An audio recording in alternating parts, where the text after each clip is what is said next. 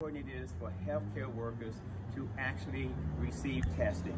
Today we have a high-risk healthcare worker in a hospital setting who now has developed fever and cough over the past 2 days and presents in now pretty much sure that they know they need COVID testing, and we're here to perform that procedure. We're all at risk, including my staff, but we want to make sure that even though we are at risk, that we actually get tested ourselves if there's any signs of possible infection associated with the COVID-19 virus as per CDC guidelines. And if you're unsure, then you ask one of us, which means a provider or an outside counsel, so you're not self-diagnosing and you're not telling yourself, I'm okay.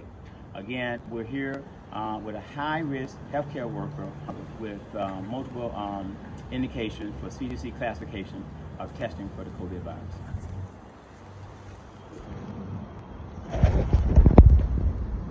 Right. Rami here works at an acute care hospital. There have been quite a few people that's been ill at the hospital. Rami, what do you do at the hospital? I'm a CNA. I work with patients face to face. I mean, they've been coughing right now. We have patients that they're with less cough, but there's a lockdown. We've been temperature checked.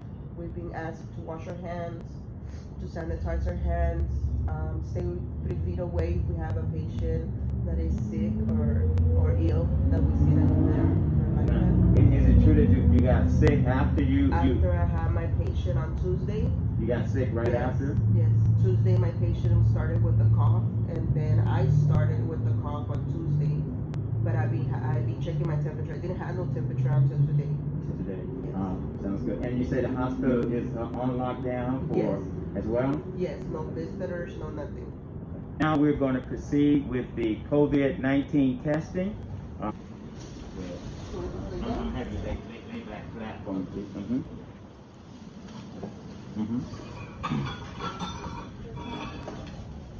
All right, we're going to open the packet.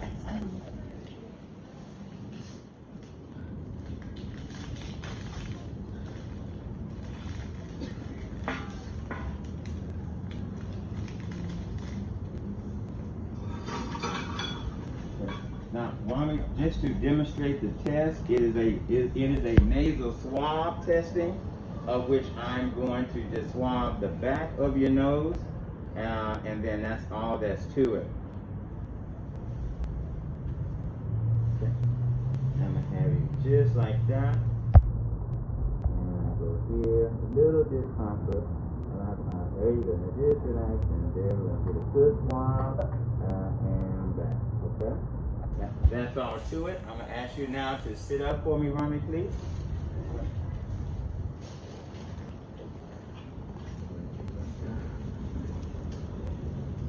Now, at this point, we're going to quarantine you for approximately 4 days. How long it's been taking the test to come back? It may take a little longer. We will notify you that the results are here. You'll be off work until that time.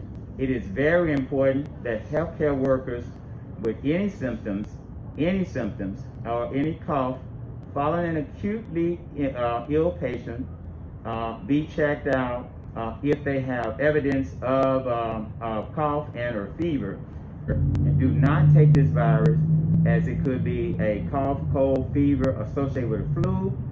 You must be checked if you have any symptoms associated with the COVID virus, especially if you're a healthcare worker.